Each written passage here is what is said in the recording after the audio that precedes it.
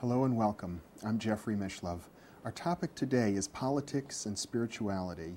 With me is Ram Dass, a noted spiritual teacher and author of many books including Be Here Now, Grist for the Mill, Miracle of Love, A Gradual Awakening, The Psychedelic Experience, and most recently, How Can I Help?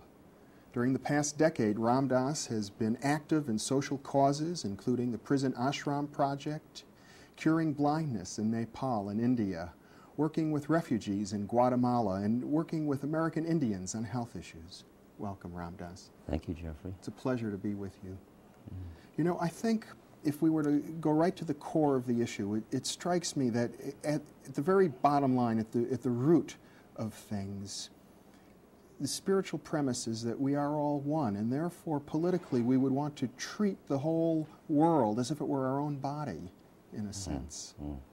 That would seem to me to be the basic premise of spirituality and politics. Well, yeah, but there are many levels to understand that. You can understand it with your intellect, and you can understand it because you are that, and that's a very different place to act politically. Yeah. It's like Mahatma Gandhi said, when you make yourself into zero, your power becomes invincible. Now, any politician or anybody in the life of trying to institute social change in a society would like to have their power be invincible. But it only happens when you aren't, but it is. And that's the one that is really hard, that you have to, in a way, die into not my but thy will for that kind of potential impact on social change. I think there's a paradox there in a sense, because if we totally sort of bow to the will of God, it might lead us to not want to resist the current situation. It's an incredibly interesting risk. And you've got to trust that when you have surrendered, you will hear so clearly. The Tao says the truth waits for eyes unclouded by longing. And your longing to have it different than it is ultimately a trap, because it keeps you from hearing the whole gestalt, the whole way things are. And as you hear the totality of it, you trust that out of that will come an appropriate action, a dharmic action.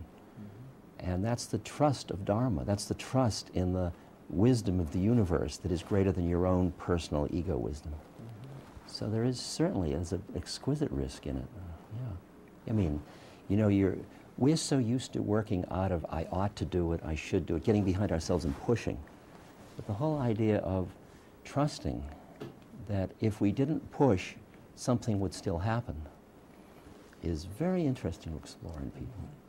Well, there must be a fine line between trusting and not pushing on the one hand, and on the other hand, being really passionate about social change. But again, it's where passion comes from.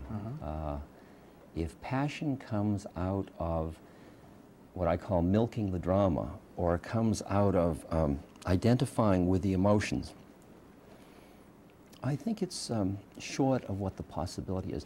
There is, for example, what's called dharmic anger, where a Zen monk will beat his student out of the incredible amount of love and compassion he has. I would say that if you're deeply enough in love with the universe, then the passion that arises out of it is different than if you aren't.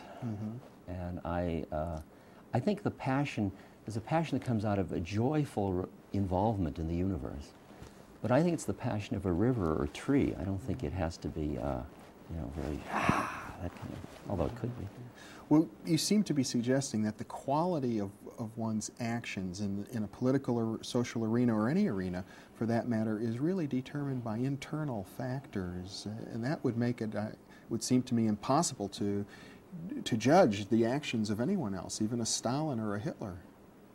I think it's pretty tricky business. I think you can make judgments about actions, that you don't judge beings, you judge their actions. And actions are good or evil in the sense that actions increase paranoia and separateness, or they increase unity. So you can judge actions and you can be opposed. I can say, I don't agree with that action you're going to do, and in fact, I'm going to stop you from doing the action. But as Kabir said, do what you do with another human being, but never put them out of your heart. That if I have to harden my heart in order to oppose you, I lost. We both lost. And that's part of the art of the inner and the outer dialogue. You know, George Orwell in 1984 refers to Big Brother as this sort of, one gets the sense that the game is that he's this loving tyrant, or at least his people believe that all of the cruelties are done out of some kind of a benevolence. And it seems to me that there's a longing that people have for perhaps a benevolent tyrant who will come in and straighten things out for us. Dostoevsky spoke about how people long to take their freedom and lay it at the feet of a benevolent church that might act in a tyrannical way.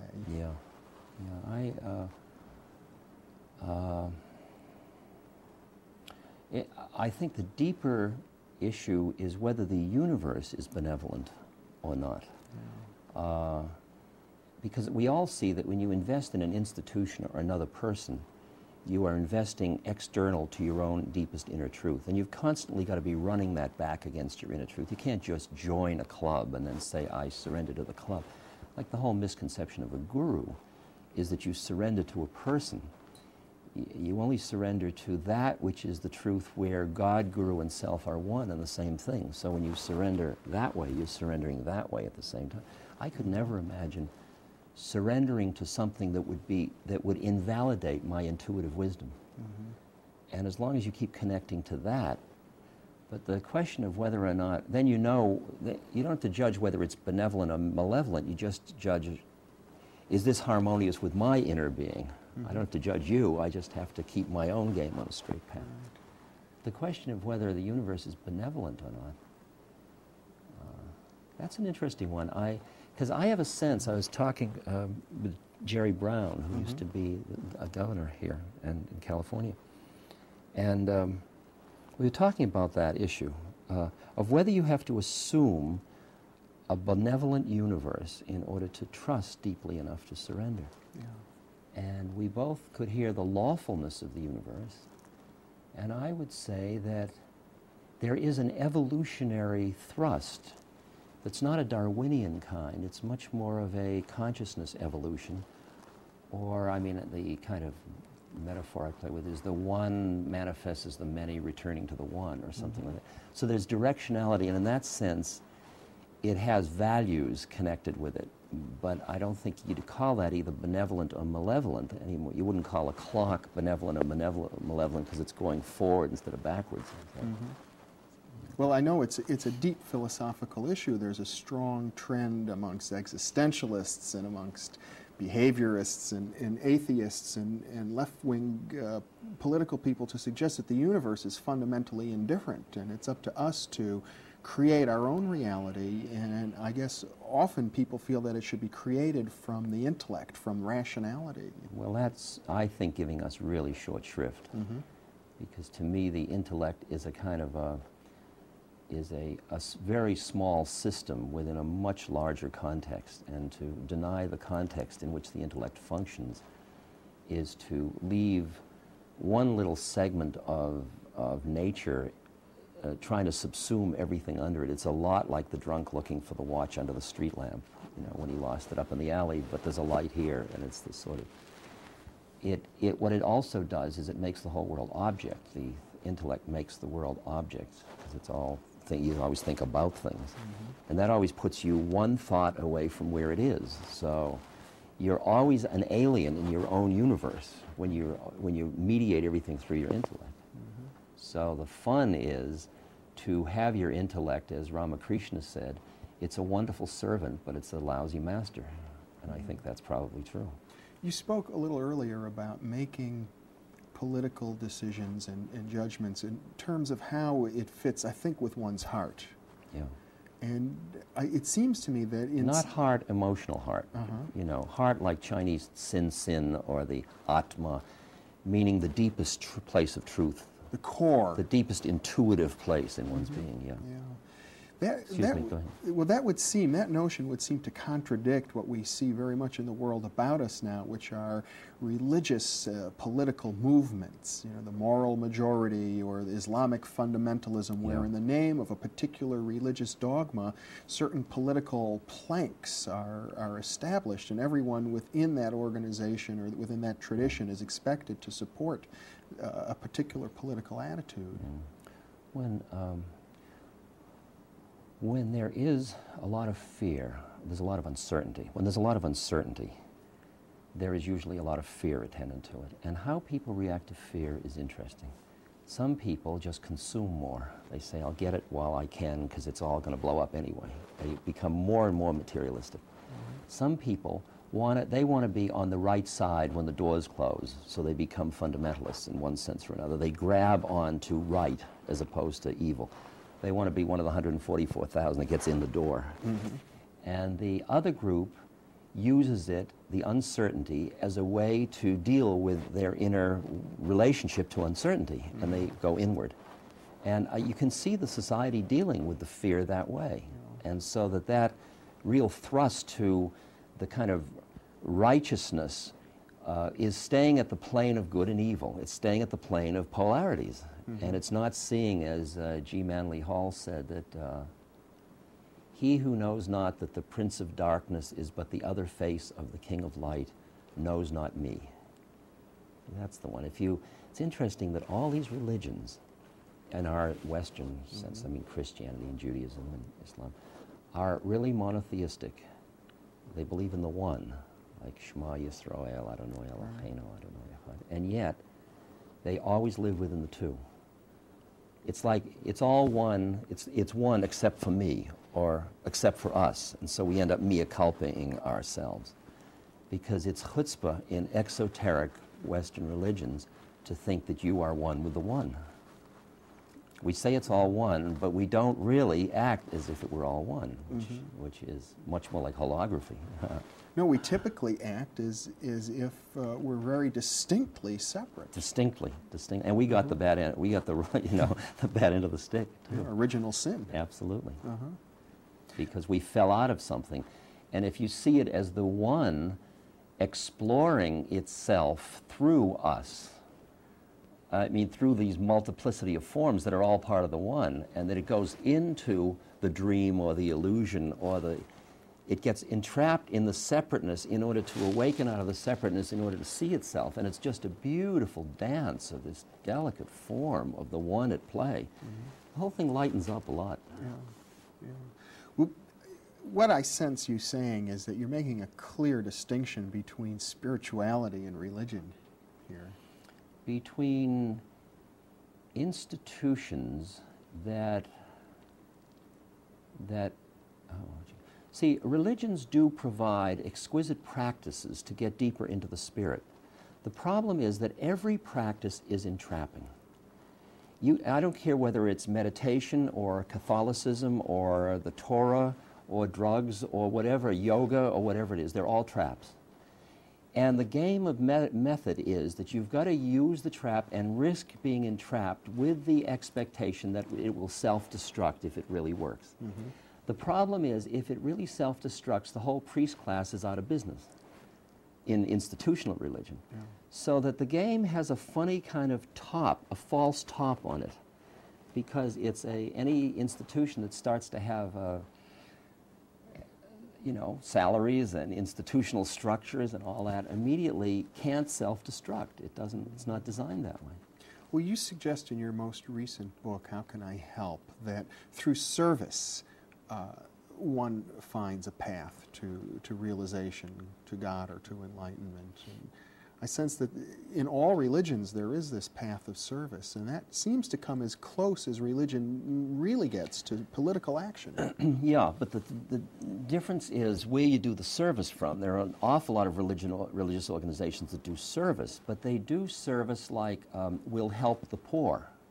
That's not exactly karma yoga, or the use of serving somebody to transcend the dualism between the server and the served. I mean, I'm talking about it as a very precise method of enlightenment, of serving where there is no server. Because the Bhagavad Gita says, be not identified with being the actor, and be not attached to the fruits of the action. But still, you do it. Now, how do you help somebody where you're not attached to how it comes out, and you're not busy being the helper? That's the art form. Then you're just doing what you're doing because you're doing what you're doing. You are the help. You're not the helper. You're the help. And who's getting helped remains open to question. If you're not getting helped by being a helper, forget it. You must be standing in the wrong place. It seems that the Bhagavad Gita really puts the issue in its starkest form. Doesn't it ever? When you consider that what's being discussed here is warfare, and in fact warfare against one's own family. Yeah, well, that's an interesting one of which level to take that at, because you also can take that metaphorically of the warring between the ego and the higher self, and the whole internal battle. I mean, the fun of the Bhagavad Gita is you can play with it so many levels, like any good holy book. I mean, any good holy book is a multi-leveled smorgasbord of possibilities of interpretation. Yeah. I have seen some very right-wing mercenary-type people wearing T-shirts with a slogan to the effect of, kill them all now and let God sort out the ones later. Wow. God, it's an extraordinary T-shirt. Yeah. You haven't heard that slogan? No, I haven't heard that one. I mean, it seems that some people take, and it's almost a religious or a spiritual attitude, that they're going to do what they think they have to do when if they kill people, God will figure out who goes to heaven and who goes to hell, and they're not to blame. Isn't that interesting? Well, the fact that they... God, I don't even know how to get hold of that one. The fact that I mean, the karma of an individual who will kill somebody because that individual feels they have the right way or the only way, already their mind has made another person them. So what they're saying is they're going to kill all the thems. Well, there are two ways to kill the thems. One is you go, with a machine gun. And the other is you extricate yourself from a world of us and them in your own mind. And then you've killed all the thems, and there's only us left. Yeah.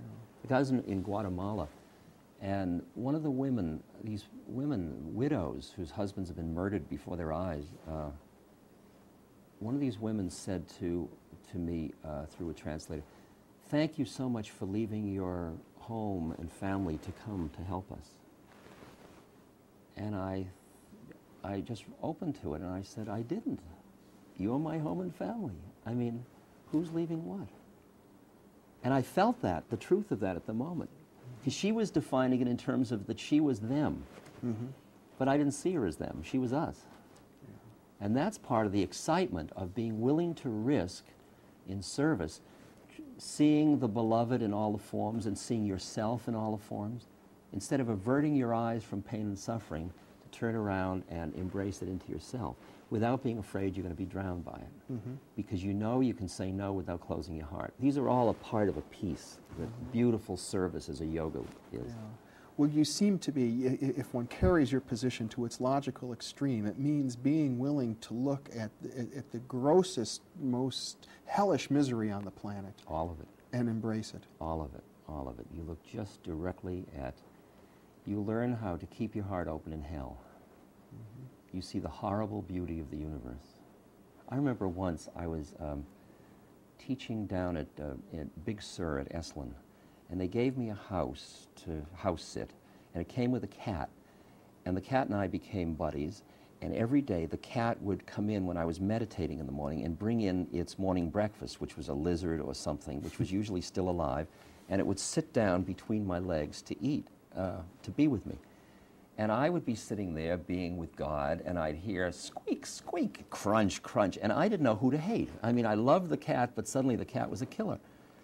And I loved the lizard because I identified with the, and I went through all the changes, and I saw it is the phenomena of nature. You've got to be able to look at it all and say, yes, I acknowledge it, without being so busy reacting to it that you don't, because you don't even understand why it is that way. I mean, my ability to see around the edge of the, as Rilke said, the billboard at the edge of town, being able to see just around the edge of the veil, and I can just see a teeny little bit, just like we all can, leads me to understand the game is much farther out than I thought it was. That suffering has, I mean, I can understand the term suffering is grace. I can't live it. I can live it at moments with little sufferings.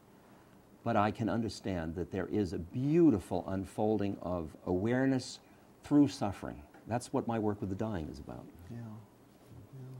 I remember once when I was a teenager, I heard a rabbi talk about what he felt was the essence of Jewish ethics. And he said that if I saw another man and he had no clothes and all I had was a pair of pants, I would take my pair of pants off and give it to him. And it struck me that, well, that's very beautiful. It really is, but I don't live my life that way, and I don't know anyone else who does. And yet, I think I hear that coming from you, that when we recognize the one as being ourselves, how can we not want to share our last pair of pants? I hear the question.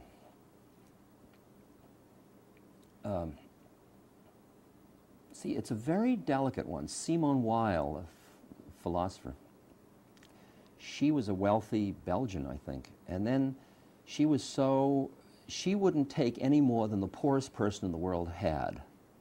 And the result was she starved to death in her 20s, I think. Now, there's something interesting in that story, and there's always also something that is poignant about it, that you and I have a unique predicament, karmic predicament, that we were born in this time, in this place, with these potentials, these opportunities. I'm not sure all people have the same game in life. I'm not sure that I have to be just like everybody else. So that there may be a way in which, I don't know, I've got to listen carefully to hear, I'm not rationalizing having more than another human being. But I know that if I have to spend all, like my guru said to me, God comes to the hungry in the form of food. Now, if I am worrying about my survival every day, there's no way I can be here with you. Right. And if I can't be here with you, then all of us can't be sharing. Right. Nor could I be here with you. Exactly. Yeah. So that in a way, we are part of the microcosm of human consciousness. We have a part to play, which means we have to have the pants in order to play. So I'm not sure I would give away my pants at that level. I would, you know, I'd explore it. I'd stay with the moment and see. I either would or I wouldn't. That's sort of the way I deal with it, I guess. Yeah. I'm trying not to con out of it, but to deal with that. Well, it's an issue.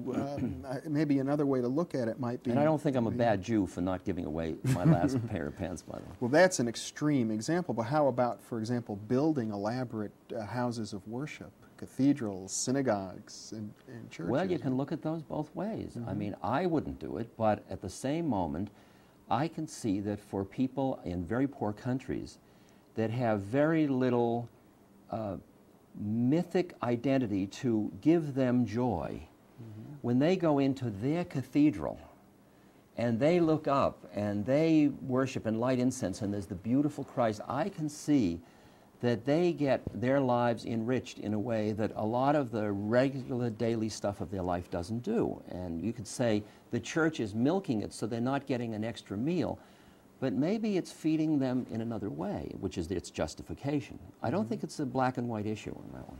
Yeah. It seems to me what you're expressing here is a willingness to accept reality as it is. That's a big one, isn't it? To accept our humanity. Yeah. And to accept that an institution could be serving and it could be a corruption of what it was intended to do. And it's probably a little of both, and so are we. And we've got to deal with that. We've got to accept our own humanity first. And then, and really accept it, not judge it so much. I really shifted from being a judger of everything to being an appreciator of it, to just appreciating how it is. And it brings me into a much more intimate relationship. The judging mode is always distancing myself from everything. Yeah. So I'm not even judging now. Well, it would seem to me that you must be much more skillful as a social activist or as a political actor in any sense. If you're not judging people, it should mean to me that you can communicate with anybody. Well, ideally, yes, and that's what I'm working on. That's what I'm working on, and what I'm doing is I'm going closer and closer to the fire all the time. Because, see, it's very easy for me to stay in my own little bailiwick around all of the people that are my yay-sayers, my constituency, and everything I say, they say, oh, Ram Dass, oh, that's great wisdom. It's quite different to mix it up with some social activists who say, Ron who, you know, I mean, they don't know me from anything, and you've got to be there with the truth of your being in that situation. And that, to me, is beginning to be exciting. For years, I wouldn't do it. I wouldn't risk it. I said, I can't, I think Vivekananda once said, debates are for school children. And I thought, I will just represent what I represent. I'll do what I do, and the people that want to play will play, and the others will do what they do, and that's okay. I'm not judging them. We have different business. But now I see that we can maybe talk together, and that's going to be interesting. That's really the 60s anti-Vietnam and the 60s spiritual turning inward, starting to find their way back together again, which I think is kind of interesting.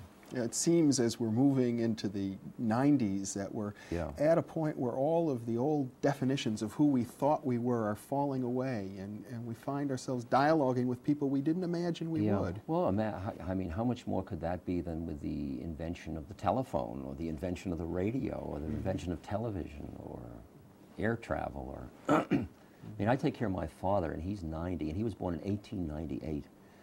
And I think when I'm thinking about this is a time of great change, I think of what changes have occurred in that man's life. I mean, he and I went on rides and saw the tracks that the horse and buggy that he went on made when he was a child, that he lived in that world. And I realized the immense changes in our culture. Sometimes consciousness has gone along with it, and sometimes consciousness has just gotten more deeply entrapped in externalities. And that's what interests me, not the evolution of technology, but the evolution of the way the technology allows the liberation of consciousness. Well, people have always commented, so long as I can remember, that our inner growth hasn't kept up with technology, but perhaps we're seeing the evolution of inner growth. I mean, when you think of us living with the bomb, I mean, I grew up at a time we didn't have a bomb. I'm going to have to cut you short now, though our time is out around us. The bomb just came. Yeah. Thank you so much for being with me. Jeffrey, it's been a pleasure. It's been a pleasure for me, too. And thank you very much for being with us.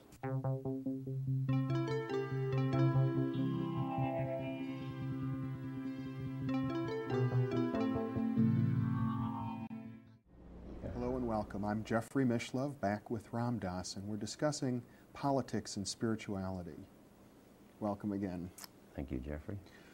We were talking about the threat of nuclear war and the fact that perhaps the modern political conditions are creating a situation which is challenging the human spirit, perhaps to rise to a newer level of wisdom or nobility. I mean, it's not quite a socially hip thing to say, but it might be the optimum conditions for growth of consciousness.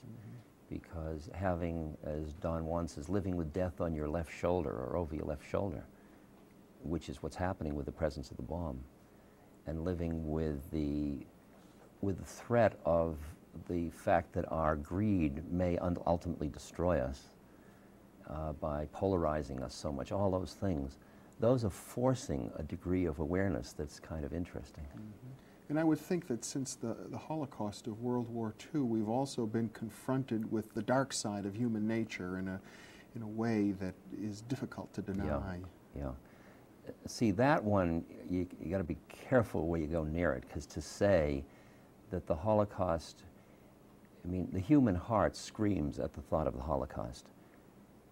From another level, the Holocaust has forced us very clearly to confront and to awaken around the qualities of our humanity.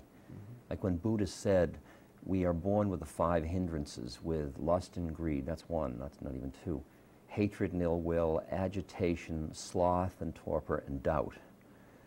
And that's what we start with. Then you're not surprised when you see all this stuff. It's because we were busy denying this part of our humanity that we keep getting trapped in it. And one of the darkest periods, I think, in human history would be the Inquisition during the Middle Ages. And that was a time when people were pointing at the devil outside of themselves. And in the name of Christ, and in the name of eradicating diabolic behavior, I think some 10 million people were tortured and murdered. Yeah, the externalization of the dark side, as you call it, of that is a familiar technique for not accepting personal responsibility for your own humanity. In each of us is, as Freud pointed out, are all the instinctual urges that underlie killing and underlie rape and pillage and all those things. we also have other qualities. And if you go deeper than that, you get behind all that even.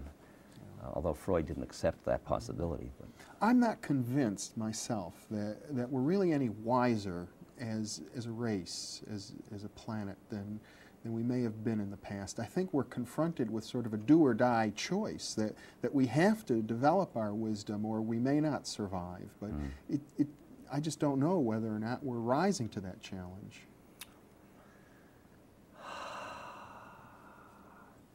I can't really figure out which context to use to determine the answer to that. I mean, because I'm trained in Hinduism, I've got these vast time games like yugas and kalpas, which involve 400,000 year units, you know, and this is known as the Kali Yuga within, and there's the Sat Yuga and all these different things.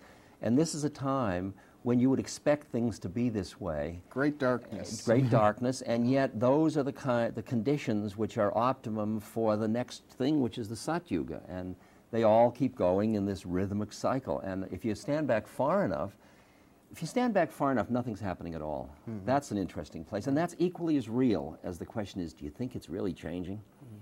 Or do you think it's just we're going to all end? molecules spinning around, and it always has been. And even that's all in time and space. If you go behind time and space, Hakuin, the Zen monk, says your coming and going is nowhere but where you are. I mean, there's nothing happening.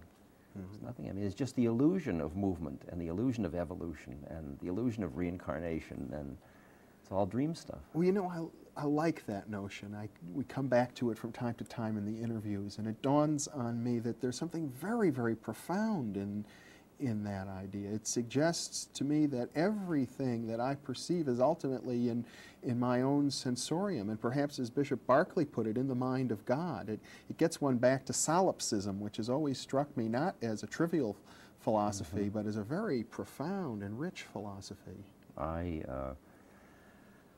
I'm a student of Theravadan Buddhism, and like a couple of years ago I spent about 2.5 months in a monastery in Burma, in Rangoon, sitting in a cell, watching the muscle in my abdomen rise and fall with each breath. And every time it went up, I noted rising, and every time it went down, I noted falling. And I did that from 3 in the morning till 11 at night, every day for 2 months. It was about 2 months, I guess. When I got tired of that, I could stand up and walk around the cell watching my feet lift, push, place. Lift, push, place. And what you're doing is you're bringing your awareness to one point, and then that allows you to see the way in which the thoughts keep arising, and your awareness keeps being grabbed by the thought. And so you keep identifying as the thinker instead of the awareness that lies behind thought. And as you keep practicing this absurd game on and on and on and on, your mind gets so quiet, you begin to see the way in which your mind is creating your universe. And that is an awesome moment. It really is. Because up until then, it's been a kind of a theoretical game that we aren't who we think we are. And suddenly you have just touched that place behind it. It's not a place. You've entered behind thought, because even the concept of place is a thought. And in a way, that's the great liberator, because from then on you begin to see the way in which you see me as Ram Dass, or I see you as Jeffrey, is all a creation of mind. I don't know what's out there. I just know what my mind is creating of what's out there. Right. And it's fun because you begin to appreciate that you're living in your creation. Then you say, well, why did I create you? You are my karma and I'm yours in that game. And why did I create you? And then one is thrown into the world of karma, of how is the whole sequence of cause and effect. How are all my relations with people in blue jackets affecting what I see at this moment when I look at you? And it gets quite exquisite to keep getting behind your own thought, to see the way you're doing it. It's like being a voyeur of your own mind, and you are beginning to learn how to rest in the place behind thought, so that your mind is basically empty all the time. You're not thinking at all. And then thoughts rise up as they're appropriate, instead of always thinking all the time, which is what most people are doing. Most people are thinking all the time. And when you get behind there, you begin to see other people's minds very clearly. They come at you like these huge mind nets that are coming up saying, this is reality, this is reality, this is reality, this is reality, and this is who I am, this is who you are, this is reality, this is who I am. And they keep, their mind nets are these thick things, and you're walking in and around all these mind nets of other people's minds. And you begin to feel their projective systems coming at you. And you make yourself like a sieve, and they pass through just like water, and instead of being reactive to it. How do you go from that space to all of the social activism in which you've participated? Well, the social activism I've participated in is primarily, the initial focus was that it was the leading edge of the way I could work on myself. See, what I'm aware of is that if I'm going to relieve another human being's suffering, I've got to extricate myself from my own. Because if I'm identified with that in me which suffers, when I try to help somebody else out, there's a funny way in which I'm digging the hole deeper for both of us. It's a very subtle point. Yeah. And Thomas Merton said, if you're going to help somebody that's drowning in a river, you've got to have a place to stand to get them. Otherwise, there's no sense in just jumping in and drowning with them. And so when I started working with dying people, for example, I could see that the first chakra, or the basic preoccupation of us as incarnates, was survival. Mm-hmm. And that the closest I could come to that issue of survival, the closest I could confront that basic clinging or holding or fear, so that being with dying people was the leading edge I could work with. Because if I could get to the point where I could be with death without flickering, not through closing my heart, staying right here wide open and still not flickering, then I've got something to offer people. Because everybody's busy going, death, death, or death, you know, whatever they're doing about death. So then I end up being somebody who's working with the dying, and people say, oh, he's so good he's working with the dying. But I'm part of that circle which says, I work on myself in order to be an environment for other people to come up for air if they want to. And it turns out I don't really care which one I'm doing. I mean, there's an infinite variety of suffering.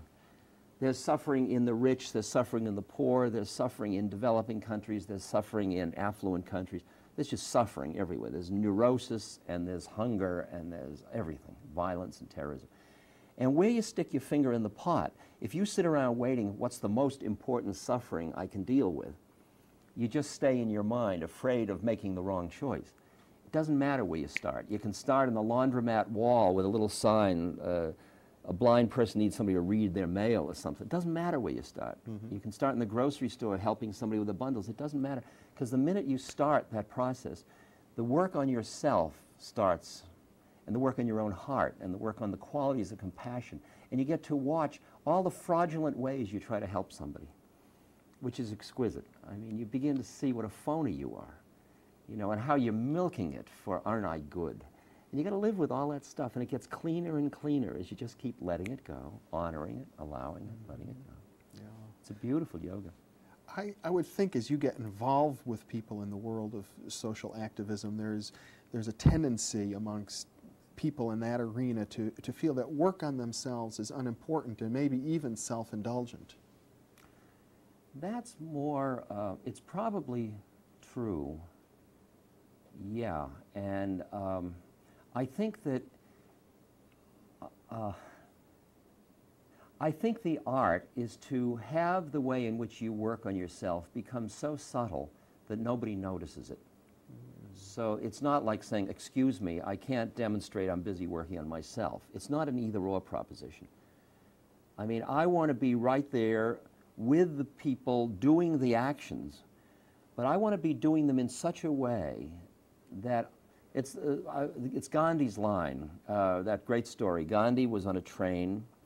He was about to go into an area where the Hindus and the Muslims were doing each other in, and everybody thought this is going to be the one he's going to lose. He's going to get killed in this one.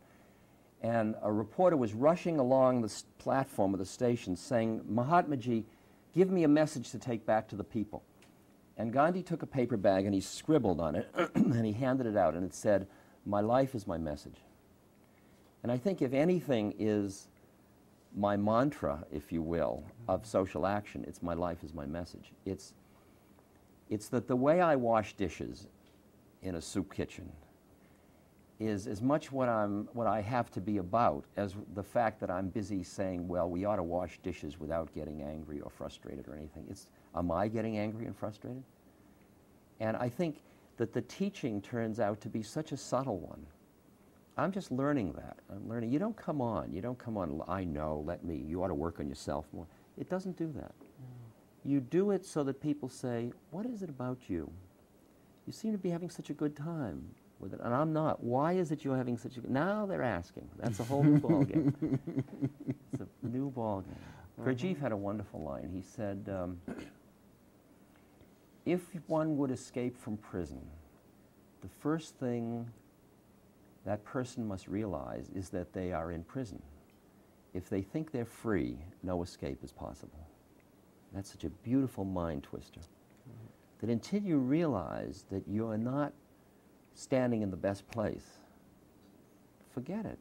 Let the person go on. You don't come on to them. You know, you have an interesting chapter in your book, How Can I Help?, which deals with this concept of the prison and helping as a prison, feeling that I'm the helper puts me in a prison. Oh boy.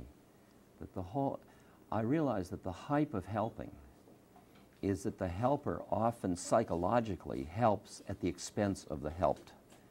That it is a way that reinforces roles, and the helped is disenfranchised and the helper is empowered. And it's very interesting. It's not the act itself. I can take this cup of water and offer it to you, and I can offer it to you in a way where I build myself up and put you down by doing it. Or I can offer it in a way where it's our cup of water. You need it, you drink from it. I need it, I drink from it. In which I also appreciate that your receiving it is as much part of the contract as my offering it. And it's the question of whether you identify with a role or not. And when you identify with a role, it ends up being divisive. It separates people. There are plenty of people in hospitals who are surrounded by well-meaning people who do good, and the person feels isolated and lonely and separate. And it's interesting because everybody's busy loving them, but they're loving them as an object, loving the person as an object, and they're helping them as an object. And the art is being with somebody as subject, not as object. You often use the phrase sort of hanging out together. Hanging out, yeah. And it's really like one awareness and two forms, and we're talking to ourselves now, Jeffrey. We're just making believe that it's a game of dialogue, you know, because we're both reflecting to figure out the truth, and the truth lies behind both of us. And in a sense, anyone who's viewing us right now is also viewing themselves. It's all part of the same thing, and it doesn't matter who's doing the talking. That's the far. I mean, I lecture all the time, and I think I'm like a rent-a-mouth for a process that's going on, and I just say it good. I'm not busy being the speaker. I'm listening as well as everybody else is. This is a dialogue that includes the viewer and you and me, and we're all just figuring it out. Well, I get the sense, you know, and I go back and forth. Sometimes I think when we get very philosophical like this, that it's a total head trip and maybe totally irrelevant to things happening in the world. And then I think to myself, no, it's essential that nothing really changes until we change in this way by raising these questions. Yeah, I think your latter view is probably the right one. I think that when you look at how you change a system, that the component of the system has to change, that the individual has to be standing in a slightly different place for the system of which they are a part to change. And that the minute, that's what the story of a Buddha or a Christ or a Muhammad or something like that. They were all beings who were, you'd say they were dancing to a different drummer or whatever that expression is. But they were listening to a different part of their being. And the result was that they brought in an oblique entrance into the whole system that allowed the system to adapt in a way and shift. And you look at a system like a political governance system and the media and the constituency, and you see how everything's feeding back on itself in a networking way where everybody's reinforcing a conspiracy to see a reality as real. Mm-hmm. And then you see how you have to extricate yourself as an individual back in order to be able to contribute into it, because you look at the conspiracy that we have collectively created and you realize people aren't happy within it. And there's no reason why we can't all be happy. That is really, there's absolutely no reason why that couldn't be. It's a conspiracy of mind that we're stuck in. That's bizarre, that has its economic spin-off and its political spin-off and all this stuff. Well, ultimately, I suppose if you take that seriously, it would seem like a spiritual mission for you to work to create a heaven on earth. But I'm doing that very selfishly. It's because I want to live in it. Yeah. I mean, I work on myself in order to be at peace, to be free of suffering, and to be happy. Mm-hmm. And I realize that as I succeed in that, I am an environment in which other people can do that as well in my presence, and there's nothing in me that's going to keep them stuck in their suffering. Mm-hmm. And then the question is, what do you do with your time? And as you listen, and as you've experienced a unitive feeling with people, then you're in the interesting position where if they're hungry, it's not their hunger, it's our hunger.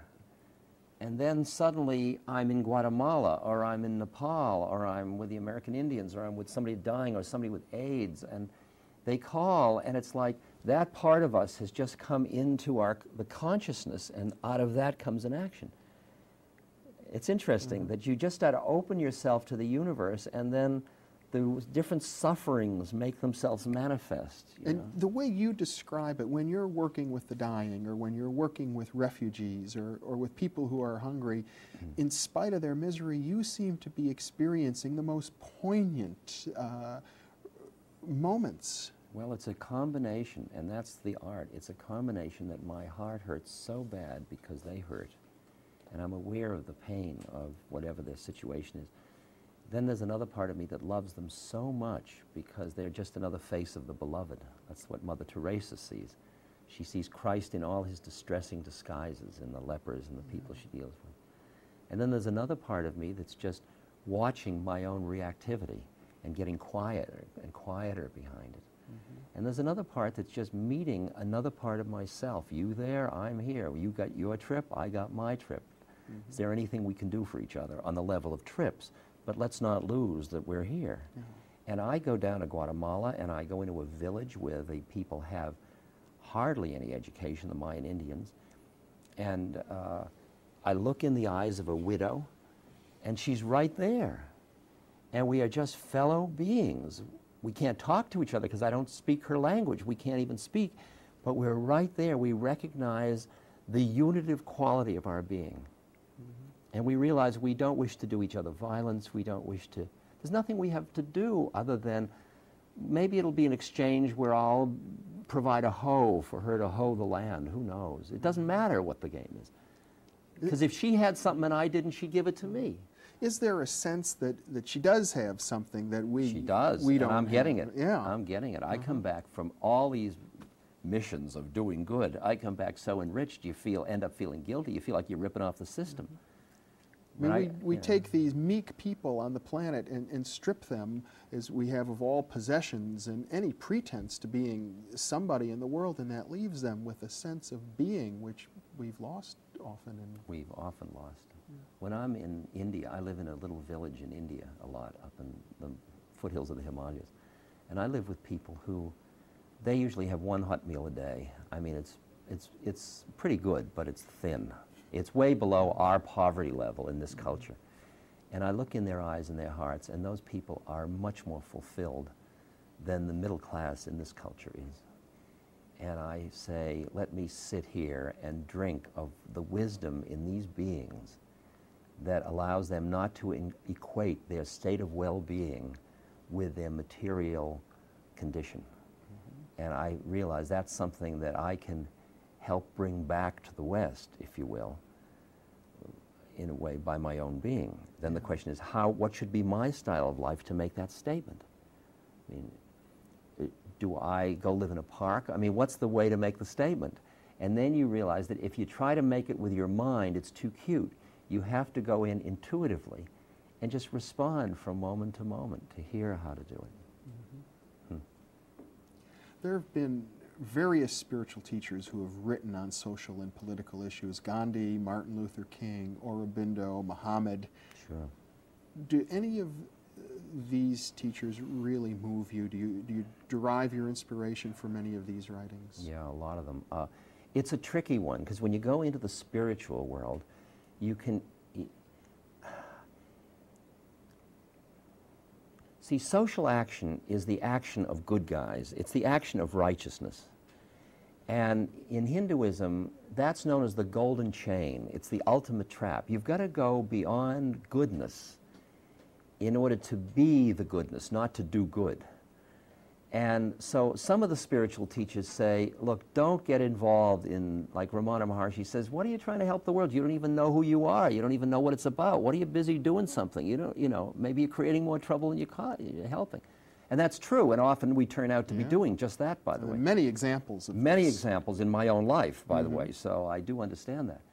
But then the others say, you can't wait till you're enlightened to do good, because there's so much suffering around you and it hurts so, and to the extent that you ignore it, you are ignoring part of yourself, and there's a cost in turning off yourself. You've got to keep it under wraps. So you work with the suffering in order to free other people. You work on it as part of the game, along with, you know, that's your method to get enlightened.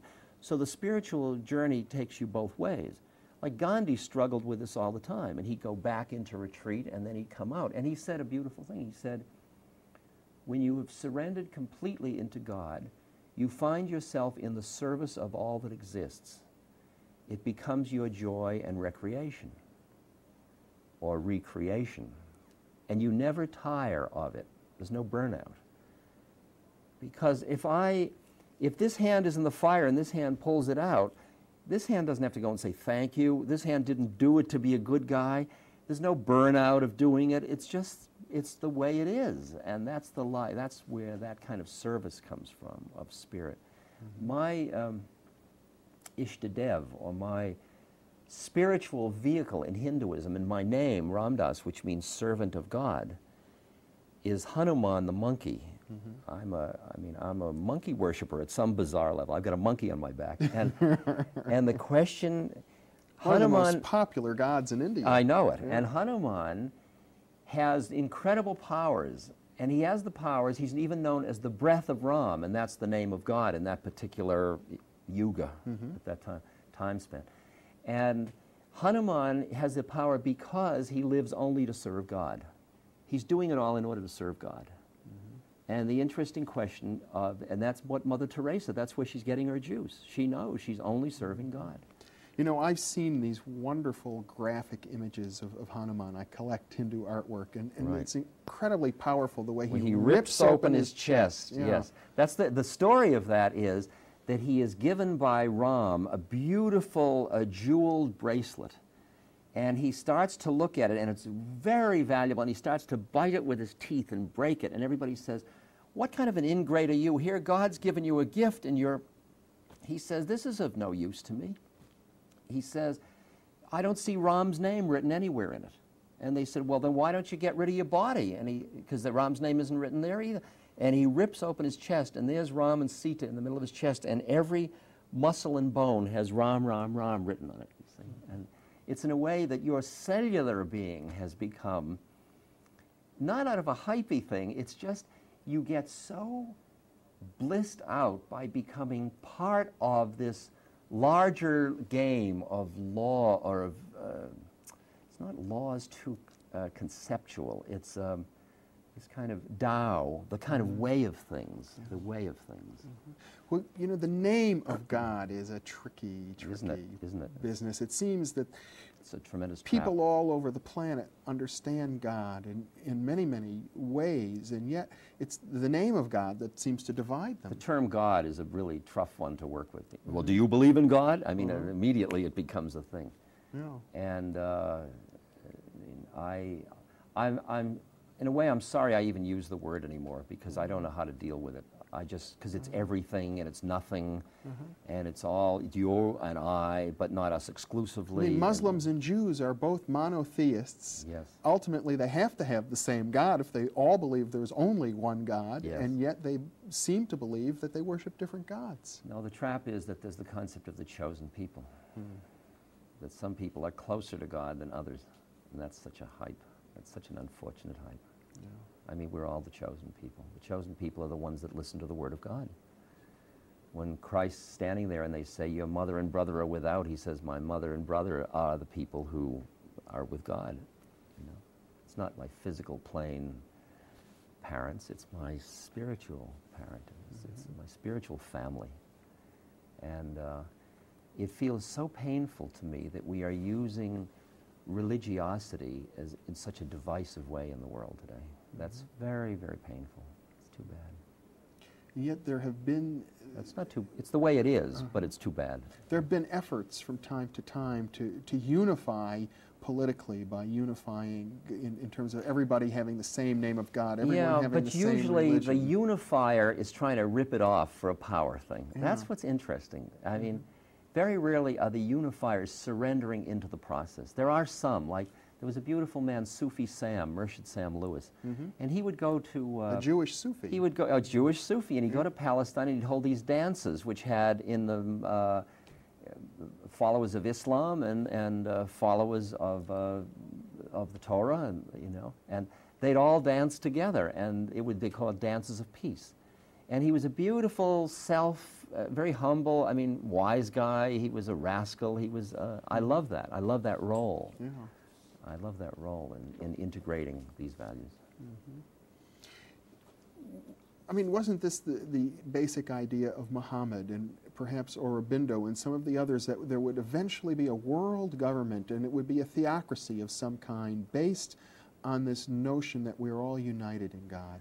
I think that the only really viable living social institution is the individual human heart.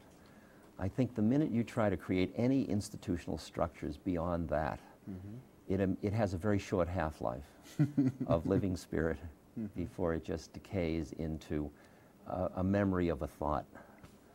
Really, I think it's extremely hard to keep a United Nations living truth. I mean, which had a high aspiration, but it's a stinker to keep alive. And I think it's true of all social institutions. A marriage, you've got to keep reinvesting in it and reinvesting it and reinvesting it to keep it living truth. And anything less than living truth is demeaning to the human condition. You sound like an anarchist. Well, if you take that in a political way, I would say that the social institutions that exist because they are true to the intuitive validity of the human hearts involved. That's anarchy in a sense. Like my guru once said to somebody about their marriage, he said, love is the only marriage contract. That's anarchy. Yeah. That's saying you've got to go back again and again and see if it's still true that we should be together. In other words, if you're really in the here and now, if you're really true to the truth of the moment, then any kind of institutionalization of that would be a violation. Yeah, unless you work, you say we are coming together in this institution to keep this quality alive. That's what the Seva Foundation is about. That's what we are attempting to do. We're saying, can we create an institution that can have the benefits of an institution in that we can collaboratively do more as a group, we can be an organization in the eyes of governments and things like that as we are in Nepal, and still keep it living truth. And it's hard work. The boards are like group encounter. The board meetings are like group encounters. We've got to cut through all our stuff each time to come back to the living, to our vision. Once again, what is our vision? Are we just caught in a historical thought that we're now carrying out because we're good guys? That isn't good enough. It isn't good enough. And it's, at least for a number of years, has been working for the Seva Foundation. Right on the edge, right on the edge. If you don't keep right on top of it, it can decay immediately into well-meaningness, in which we're all milking it, it's all good, and oh, aren't you wonderful, you're doing such good work, and oh, thank you, yes, you know, that whole thing, and you lost it. Well, there seems to be, as you mentioned, the concept of the half-life of an institution, a period in which, when institutions are founded and the original founders are there is this vitality. They stay in the moment, they stay with the spirit, and then they become hardened and crystallized when the followers... It's like when it starts, there's a visionary or an entrepreneur, and then the managerial class or the priest class takes over. And the minute that happens, they have a vested interest in the power of the institution, because that's where they get their juice, while the visionary or mystic got their juice out of the connection with the living truth. And if you have an institution that forces each person to find their own truth, the still small voice within that the Quakers talk about, that kind of thing, then you're rejuvenating it, because that social institution of the human heart is, to me, the living interface between the spirit and the material world, and that's why you've got to keep going back to that one. Well, we began this interview by talking about the problems that we're faced with: nuclear war, potential for Holocaust, ecological catastrophe. It's as if we don't really get it together on this planet, we're facing the extinction of the human race. And that all sounds very dramatic. It does. And from a Hindu point of view, well, that happened again. And we'll start again. I mean, because who we are isn't the human race. The human race are like the Fords or Chevrolets that we use. That's not behind it all. We just are. And as long as you're afraid of death, the fear is going to direct almost all your behavior. We've got to ward off that. And finally you say, yes, it may indeed, we may destroy ourselves this time around. And I will allow that possibility, and I will do what I can to prevent it, but I'm not going to do it out of fear. I'm going to do it just because it's my part to play in the dance.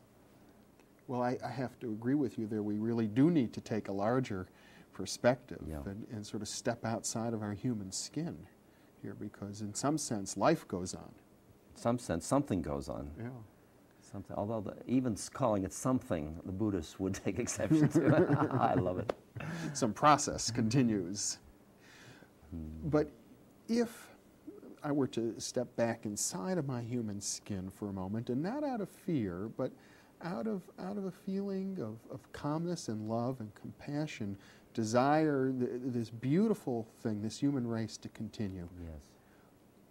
And thinking in my own mind, maybe in some visionary sense, how can we unify ourselves, realizing what we've just said about institutions and the pitfalls of it happening through institutions. There's almost... I would say that there's nothing to do, so be it. Be the unification. And then it will all happen around you. But every time you look at somebody as somebody that you ought to unify, you've just made them into somebody, and you've made them separate from yourself. And then you're doing something to them. And actually, there's only us. It's just we're all here, and it's all over. We won. I mean, there's all these different ways of looking at the thing. Instead of, I got to do all this work so we'll win, we already won. All we've got to do is allow the fact that we are in God's grace. It's all going fine. We're so busy making it into a hell all the time. We're saying, if there were only peace, I could be happy. There is what there is. Why can't you be happy with what there is and do the best you can to relieve the stuff, but don't let your happiness be contingent upon it, so that you start to live like a winner instead of like a loser in the game, with whatever you got, with whatever you've got. And that, go ahead. Let me push the point a little further. One of my mentors has been the Harvard sociologist Pitirim Sorokin. Yes. And who grew up in the Soviet Union, or before it was the Soviet Union, in Russia, and became a very high cabinet member in the Kerensky government before he came to Harvard. And when he was kicked out by Lenin, founded the Department of Social Relations at Harvard, where you taught. I was on the faculty, and he was way ahead of his time. Yeah. His book on altruism is exquisite. He wrote at one point that he thought we might be moving into a period in which the Western style of capitalism and the Soviet style of communism would merge, that we would see the common unity there, that we aren't as good as we think we are, they're not as bad as they think they are, or as we think they are. Well, that's the benefit that the drug lords are giving us. because they're becoming a new common enemy. It's just like if we were attacked by beings from Mars or something like that. Suddenly the Russians wouldn't be so bad and their system wouldn't be so bad because we would all be united around something, which is what happened in the Second World War, around Hitler's vision of reality. That's right. And in the same way that the drug threat of the exploitation of weakness, of addiction potential in human consciousness, means that's becoming the prime issue now instead of capitalism versus communism. And now to keep that paranoia going, you've got to keep working at it to keep generating the yes, but look what happened in Afghanistan, yes, but look at the Jews that still can't get out of it. All of which is true. But look at the way we are. If you look at any system, it all has a lot of problems with it. Yeah. I mean, all of these systems themselves do not. A conceptual system is not the same as living truth. Living truth is not a concept. It's what it is. And you seem to also be saying that if we're unified because of a common enemy, because of a sense of antagonism or hatred, we're not really winning the game. It's a very short-term. It's a very short-term unity. It's a cheap unity. The deeper unity is the unity of recognizing across the boundaries of Russian, American, Jew, Christian, Islam. You here, I'm here, you know. And that's why when we went to the moon and then took a picture of the Earth, and people saw that picture of the Earth was worth many millions of words in the sense of giving people a sense of McLuhan's global village or whatever you want to call it. That's the kind of game that uplevels, but that's just on the physical plane. Well, there's something to the global village in terms of what you mentioned earlier about the individual as being the primary institution, because with media, with computer technology, it's as if we can bypass so many of these other institutional forms and people can communicate to each other on a one-to-one basis. Multinationals have made nationalism an anachronism. It's just dying hard, roughly, is what's happening. We are one economic system now, and we're just learning how to be with what's happened to us. It's like some major thing happens, but everybody's busy holding on to who we were before it. Now you could say, well, we've just moved from the industrial to the information age. That would be one way of saying it, but that's kind of trivializing it too. And beyond that is the spiritual consciousness age. You know, you could do it that way. I don't know how to get hold of it. All I know is we haven't yet grown into who we are. And who we are has nationalism as quite an anachronism. It's a functional unit the way our egos are, but nobody wants to live there. That sounds like a very optimistic note, really. It sounds as if, you know, back to our earlier point, that the human spirit has really evolved. Yeah, I guess I feel it has. Because like in my culture, in this country, I noticed that 20 years ago, I would say the farthest out things I could find using drugs, using meditation, using everything. And there'd be a few people sitting there going, yeah, because they knew, because they were in the Explorers Club with me. Now, 20 years later, I speak to an audience that's almost mainstream, not quite, but they're from 20 to 80 years old. Most of them never took drugs. They never read Eastern philosophy. And I'm saying the same things I was saying 20 years ago, and they're all going like that. Now, how do they know that? How do they know? What got in? What mainstreamed? See, something...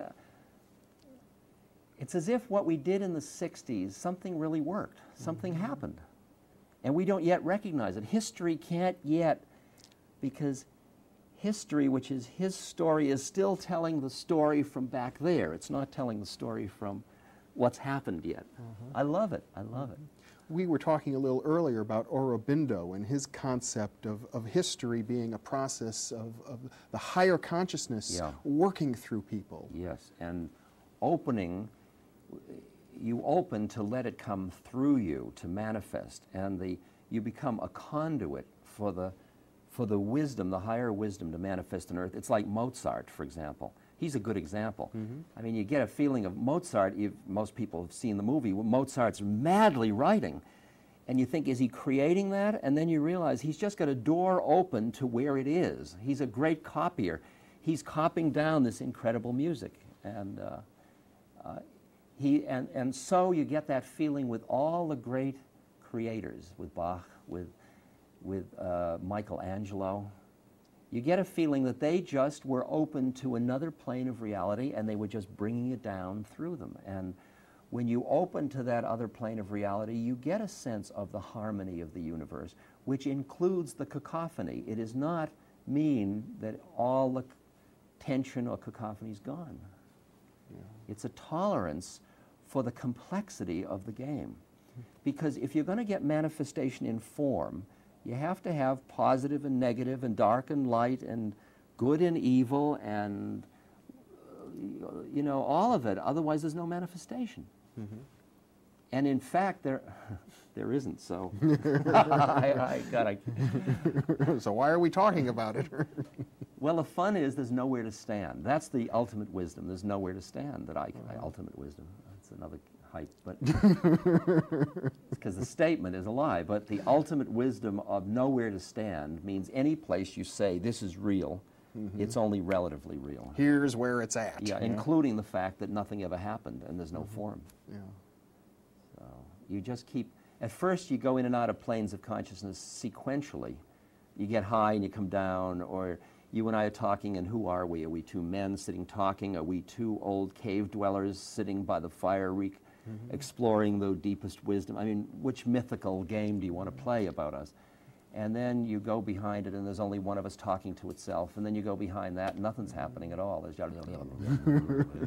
know, all this form. Well, what you're saying reminds me of the myth of the Greek god Proteus, who one wrestles with, and he always changes forms. Exactly. And to keep up with him, he becomes an animal. You've got to become a bigger animal, and then he becomes a different animal, and you have to change with him all the time. And the art is to just not try to be standing anywhere. Because the minute you're standing somewhere, if he changes, you're vulnerable. And the minute you're not anyone, then each moment is a new moment, and you see, who am I this time? Because you don't even know who you are. People say, who are you? I don't know who I am. That's fun. I mean, people don't realize, it's like, what are you going to be when you grow up? Well, I'm not planning to grow up, so it's kind of irrelevant. I mean, it's this funny reversal of the whole game of becoming somebody. The way I see it is we spend all of our early years becoming somebody. Then we start to awaken, and we realize we got trapped in the creation of somebodyness, and we go into nobody training. And then we become nobody, not nobody, which is somebody, but nothing special, and then we're everything. Kala Rinpoche, one of my beautiful teachers, he said, once you see the illusion, you realize you're nobody, and being nobody, you're everybody. It seems that in the realm of politics, the real survivors are the ones who are able to sort of change with the moment. Exactly, and because they don't have such a vested interest in how it comes out. Because they're delighting in the dance of life instead of, oh, I got to make it come out this way. Yeah. Well, occasionally you get people like that, and then they have their moment in the sun, but they fade because they can't change. Exactly right, exactly right. And the dance of the change and surrendering into the new moment, like very poignant was Rosalind and Jimmy Carter's autobiography of what happened the day after they left the White House. And they're back in Plains, Georgia with all the mementos in the attic, and the trucks drive away, and there they are, and they got the rest of their life. Now the question is, how quickly do you let go? Or how busy are you milking your moment of worldly power, which was just another trip, really? Yeah. Yeah, well, I was very pleased to see Jimmy Carter working in the Bronx as a carpenter. I think he's worked very hard to continue to grow. Yeah. I think he's a good example of somebody making an effort to stay. And that's why I work with aging a lot, because aging got such a psychological hype going with it. I've been working on a book called The Wisdom of Aging to show the way in which we conspire to make aging something that has, and we treat decline of certain capacities as loss. But it's interesting, I go into Burma to a monastery, and I sit down and I draw my awareness in from my hearing, from my seeing, from my smelling, in order to be quieter and deeper, to do the inner work. When you get old, you lose your hearing, you lose your sight. All those things are the optimum conditions necessary for doing the inner work. And everybody's saying, oh my God, I can't hear like I used to. Isn't that terrible? Yeah. Terrible? I don't know. You have some remarkable examples in your book, How Can I Help?, of people who have gone to help these so-called crippled, helpless people and discovered that they had much to learn from them. Oh, yeah. Oh, it's incredible. I remember one story of a woman in a hospital working with mentally retarded children, I think of a mental age of 2 or 3 years old, and she was just trying to teach them how to say a simple thing like, "I'm doing very well." And, Yeah. yeah. Like Yeah. that, and the little Joy. kid Was putting her on. yeah, he winked at her Yeah, at one point. Yeah, exactly. Yeah. And that other story of the woman in the social agency who determined to help one of the needy women. And she tried to do everything, and the woman just, none of it ever worked. She couldn't, because the woman really wasn't trying very hard. And they ended up finally in a park in the rain, in which the woman, the needy woman says, "There's nothing more you can do for me, you've just been here." And they just sit there together in such quiet joy of just their friendship and their presence. And they both grew so much, and especially the one that was busy being the social agent. I love those stories. Well, and what you've done in this book is you've attempted to really address that question for people who sincerely want to help, and when they come up against it and realize there's so many of the things that we do that we think are helping end up not working. But it doesn't mean not to help. Yeah. It means to use your experience of helping as a way to grow. And there's such potential growth in helping another human being if you'll be truthful about it all and bring your truth into the situation. And watch yourself get entrapped in a role and a conspiracy, and then sit down and quiet down and see what you did and come back in it again. There's nothing wrong with losing it. Losing it is part of the journey. You lose it, you get up, as Aurobindo says, you brush yourself off, you look sheepishly at God, and you take the next step. It's a lovely image. And then you fall on your face again. And helping is just a beautiful art form, because we have such a natural, compassionate heart. And what we're really afraid of is our own heart, because our heart would give away the store. The heart says, "Here, take it. You need it, you take it. Take it, take my life, take my money, take my car." And the mind is saying, "Now watch it. Think about tomorrow." Christ's image of be like the lilies in the field, that's like, be the heart. Just trust it all, open, it's okay. And we are so frightened of that we have built stuff that has ended up starving us to death. We are starving because we're afraid of our own hearts. And there must be another way. And that's what you do helping to explore. How you can allow that spontaneous compassion and spontaneous generosity to express itself. And work with it and realize you can set limits without having to close yourself down from yourself. One of the things that you point out is that perhaps the greatest gift we can give to other people is just to listen. Yeah, exactly, because they feel heard.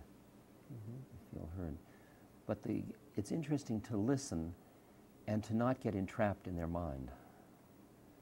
To listen, but to let it go.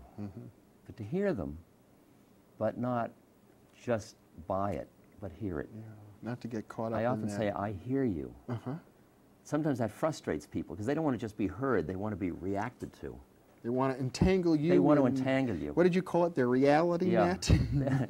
There was a great lady that came to visit me. She was a seamstress, and her youngest daughter had gone to visit her older daughter and forged a check. And she came in with a tale of pity about how her husband had left her, and she'd worked her fingers to the bone, she showed me, to take care of these girls, and now this girl had turned bad. And it took her about 10 minutes to tell me. It was like the Ancient Mariner. And I listened as hard as I could, and when she got all done, I said, "I hear you."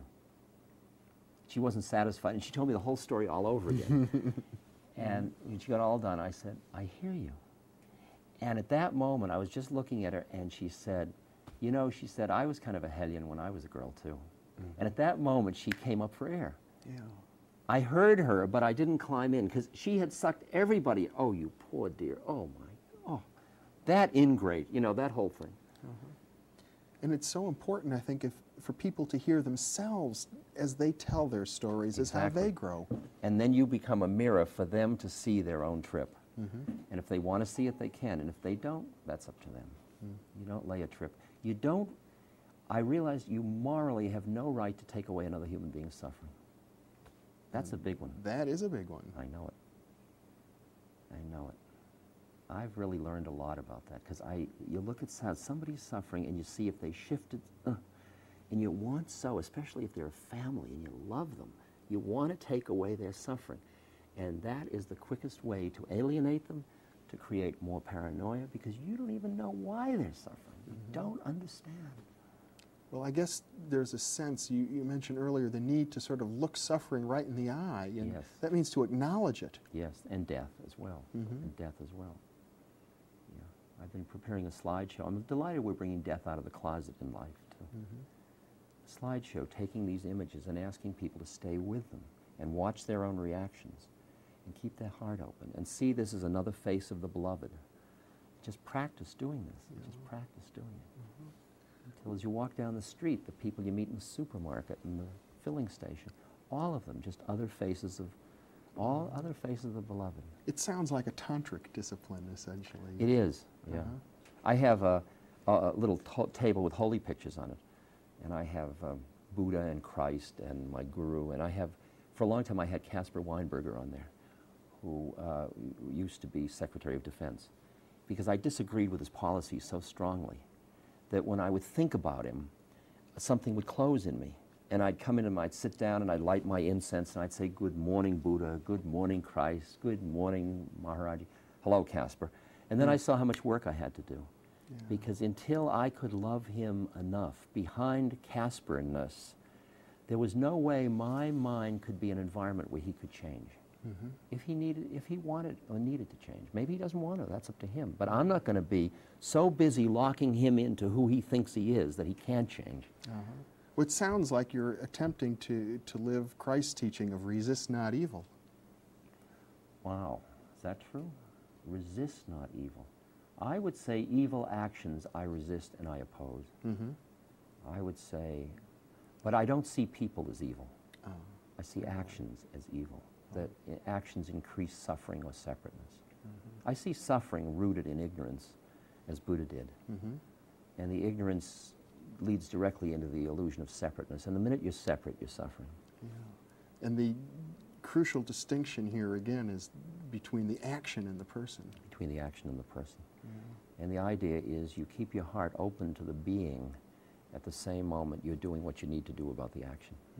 And it's interesting, when you're opposing somebody, like I was at a anti-nuclear demonstration, and coming right up to the line and opposing a policeman or somebody, and seeing them as another being just like you that's doing their best to find their truth, and loving them, and at the same moment saying, "I can't allow you to do that, I must say no." But saying no in a way that says, "I love you." That seems to be the essence of the message of the Bhagavad Gita. Yeah, and I had it so demonstrated by my guru in India, because the word he used most frequently was jao, which means go, split, get lost. I mean, other gurus, the people think of gurus saying, "Come, come." He was saying, "Go, Ram Das, go." You know, I'd come 6,000 miles, sit at his feet, offer him fruit. He'd look at me, hit me in the head and say, "Ja, go." And I'd say, "Go," and I was offended that he was sending me away. And then afterwards, I heard the word Jiao came out of a place where he was saying, "Go with love. Everywhere is love. You don't have to stay here. It's all love, you know. Jiao, I love you." I mean, and learning how to say no in a way that brings people closer. That's such an art form. Such an art form. That one is one of the deepest wisdoms that I've touched thus far. And I'm just learning how to do it. Go with love. Yeah. Say no without closing your heart.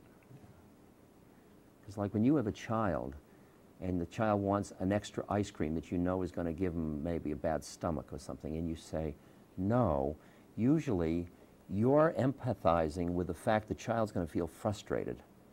So you're feeling that, which closes you up a little. And then the child will probably be angry at you, so you're going to be the object of anger by someone you love, so that closes you up more. So you say no with a different tone than you'd say yes. And you become like a parent-child instead of two beings. Exactly.